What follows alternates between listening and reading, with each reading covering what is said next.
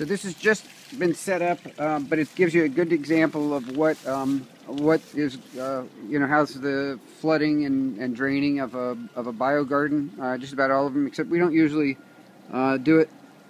We don't. Well, this hasn't been a standard until recently. That's actually very convenient to just set our system up this way. But we have a trickle valve that water can come in and drain out of, which is pretty awesome. We would usually put a trickle valve in on the anterior end, and if it's long enough table, on the posterior end, and if it's even a longer table, one or two somewhere in the middle.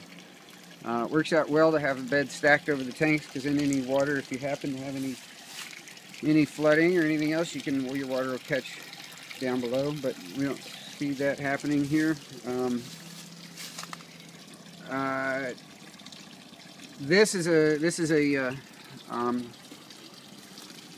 This right here is sort of just a setup right now is either a trough for growing fish fry, crawfish, shrimp, or plants, as in this case duckweed, which is my favorite aquatic plant, and or growing plants in trays with a typical deep water culture method.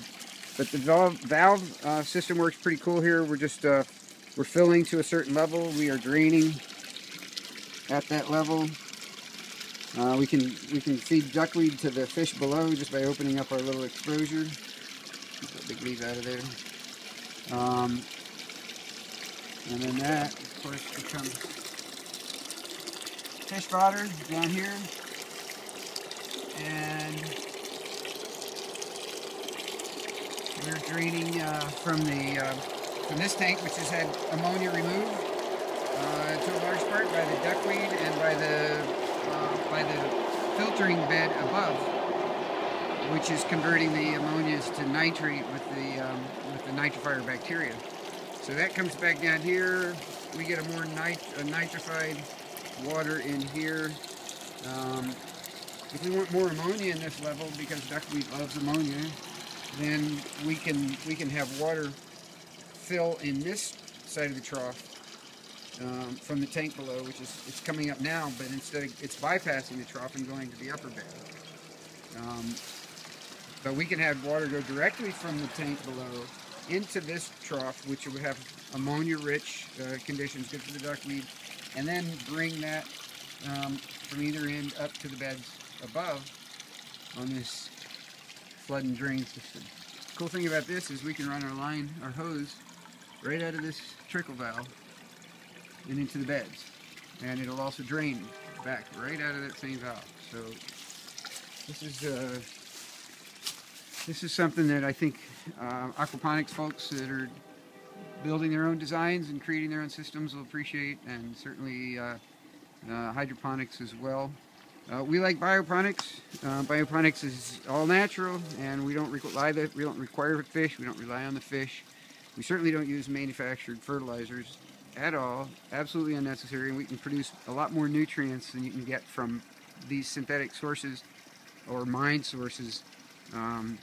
Particularly since plants are the store of nutrients that plants desire. Everything that's been mined out of the ground by plants are the very things that other plants will be very satisfied to receive, not just something that comes out of a bag that's got mostly NPK and then a little bit of sea salt in it or who knows what else. So, and where the NPK comes from is another story in and of itself, which it doesn't even deserve attention anymore. We just need alternatives, and this is it. So anyway, this is our hoop house. We offer that when we provide these systems as an option, with and without the canopies. Canopies could be of mylar, which we would use more on our frame that sort of boxes in with the aluminum pipes, which connect to there. But we would use mylar if we have a light on the inside. Otherwise, plastic, clear plastic, as a cold frame in the winter and as a rain protector in the summer, if necessary, or a shade cloth, which is becoming more and more important everywhere, it seems, throughout the summer months, and to keep the squirrels out too. That's a great thing. We put these inside a greenhouse with the tarp on top of it as well, because it adds extra heat. And the cool thing about this is you heat up the beds, which are dark stones, during the day when the sun's out. The water trickles over the beds as long or as quickly as you'd like for them to, based on their timer.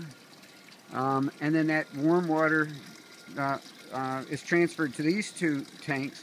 Now if we cover the sides of this here, or they cover the top of the trough there, we can retain that heat, and the thermal mass of the water will keep the beds warm at night and the space inside of the dome at night, because disseminating that heat again in the course of the evening will just be acting like a perfect body of a perfect heat storage, and an efficient way of using it, because we're trapping all the space in around the plants and around the beds, so we're not losing that heat anywhere. We cover these back up at night also, or cover those back up, keep them covered day and night. So anyway, that's how this is designed to work. If you're looking at just a biogarden with a tank below, that works fabulous. This is an added feature. You can either add square footage, you can grow additional fish, or a different type of fish, or a fish feed, or a chicken feed, as in the case of duckweed, livestock feed. Really, really valuable stuff. Grows tremendously well in here. And that's about it to get going. So if you're ready, just getting started out, some place to start is just a trough like this, a tank, a couple of troughs, a little bed like a little 4x4 system, or single troughs that have the trickle valves, and you can connect them to an existing tank, or use a tank like this. But go on to bioponic.org and learn more about how we're making fertilizer from green resources, and what types of nutrients we're getting out of what types of leaves and plant matter that are, or food waste, or animal hair, or what have you, that we're using to decompose. What are the plants looking for? What are plants looking for different times of the year?